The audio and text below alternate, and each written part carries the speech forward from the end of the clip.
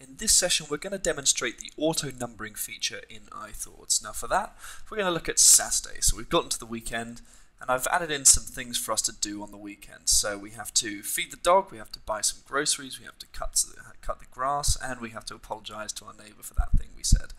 Awkward. So in order to do that, or in order to add auto numbers, what I'm going to do is I'm going to right click on the topic that I've selected here, so the parent topic to these four things. I'm going to right click here and you'll see you get this pop out menu, and I'm going to come down to where it says auto numbering.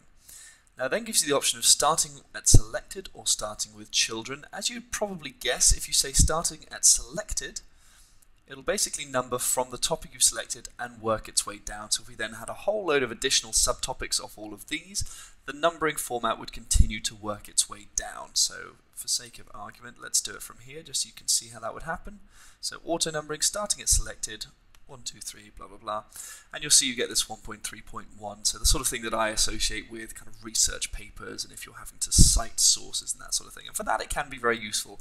Personally I find this kind of format a little bit confusing, and I'm only ever going to want to use this, which I'm about to show you now, which is just a much simpler one. So we'll just remove this by pressing Command Z to undo it. So what I could say is I want to number these 4 tasks, maybe because I'm going to rearrange them by order of priority or the order in which they need to be done.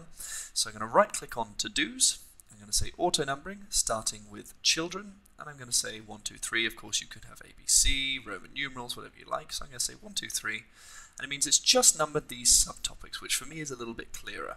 Now what you'll notice about this, which is kind of handy, is that if I now drag these around to reorder them, the numbers will automatically change. So apologising to the neighbour, that's probably number 1 priority, otherwise things could get uncomfortable. So if I now drag that to the top, you'll see that becomes number 1 and everything else becomes 2, 3, 4.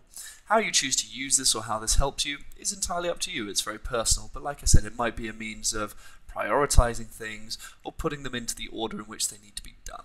So there you have it, auto numbering, and to remove that you simply click on the same place and you say, so whatever your source was, wherever you click to add them, you simply come back and you say none. Or if you've just added it, you could of course do Command Z just to undo it.